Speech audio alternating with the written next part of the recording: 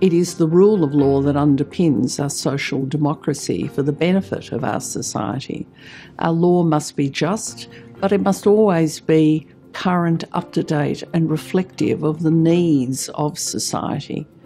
And for me, that is the relevance and importance of the rule of law, but also of the need for law reform. I'd argue that lawyers have an obligation to be committed to not just law reform, but law improvement.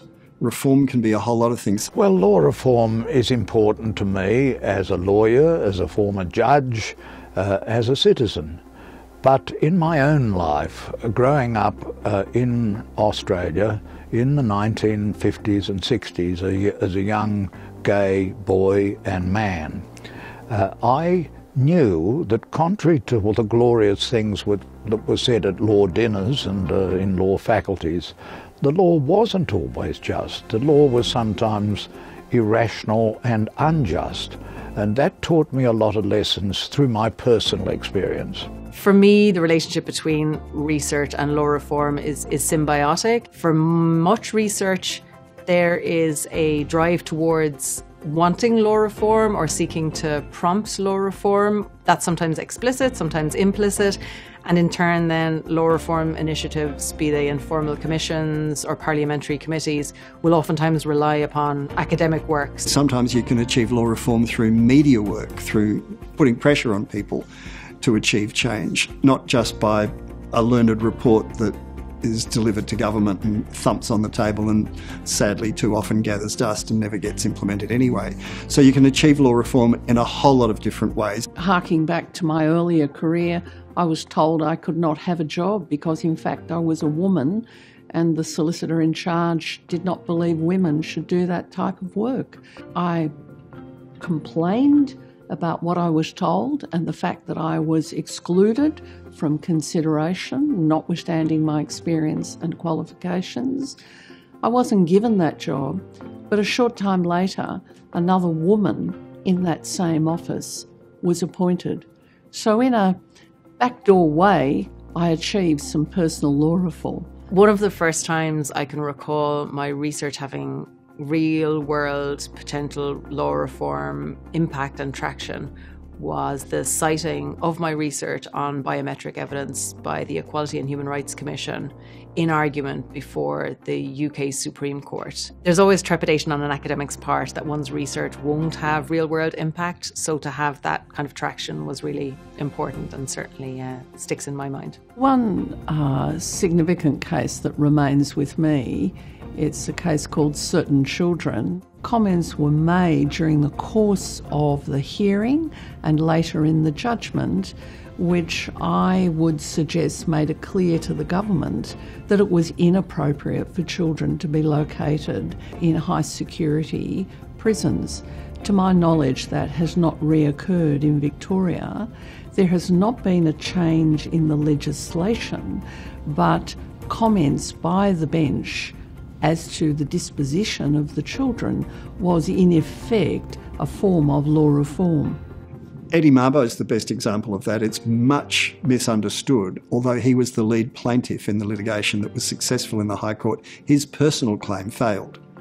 He did not win his land rights, but land rights were established for Dave Passy and Edmund Rice, the other litigants with him. So that was an example of where you can lose the case but win the cause.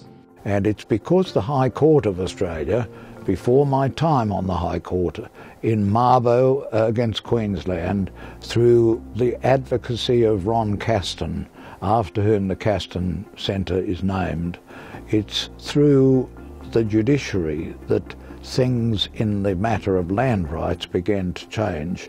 But there is still much to be done, and I am sure that Monash Law School will continue to be at the very centre and front of the movement for change.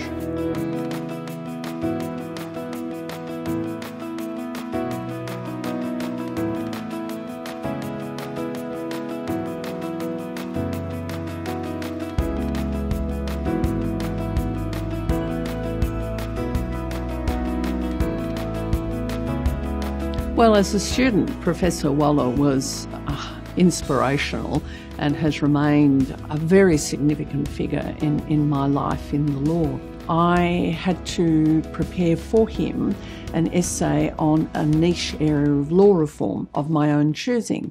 And when I delivered the essay, he told me that my field research was very good and very interesting, but I needed to ensure that my focus on law reform was much sharper and much clearer as to what the law was and what the law should be.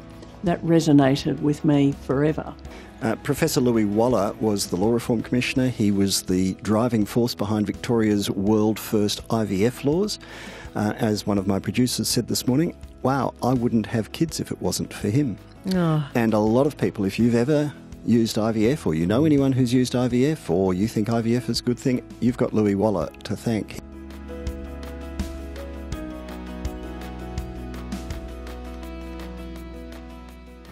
Academics serve a public role, public function. We're paid for by taxpayers, so I think it's important that we are doing work that has implications for the wider public, and connecting with law reform initiatives is one way of realising that.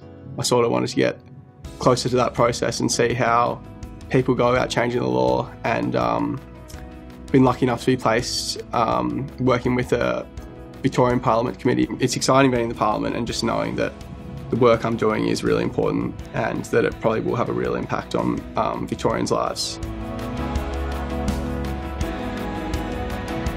Well, I'm delighted to have come to Monash and to have spent a day in the company of Mordecai Bromberg.